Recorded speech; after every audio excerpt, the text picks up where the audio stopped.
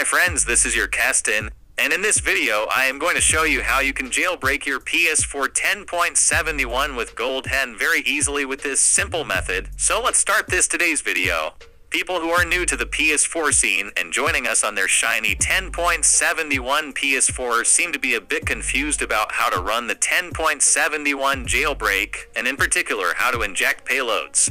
Here's a full guide on how to run the PS4 10.71 jailbreak from start to finish. So first go to this video comment section. I will give you the direct link of PS4 10.71 jailbreak file and GoldHEN file.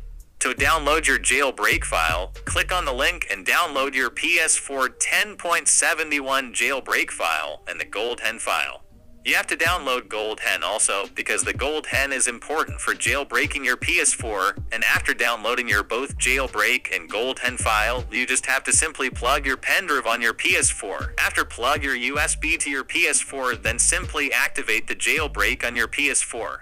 After jailbreaking your PS4 successfully, you just have to simply activate the GoldHEN, and then boom guys, you can now enjoy your PS4 with lots of fun things. This is the perfect and legit method to jailbreak your PS4 10.71 firmware, and the best thing of this jailbreak is fully stable on any PS4 with firmware of 10.71, and if your friends is also stuck on the PS4 10.71 firmware, so make sure you share this video to your friends so that your friend is also able to jailbreak their PS4 too.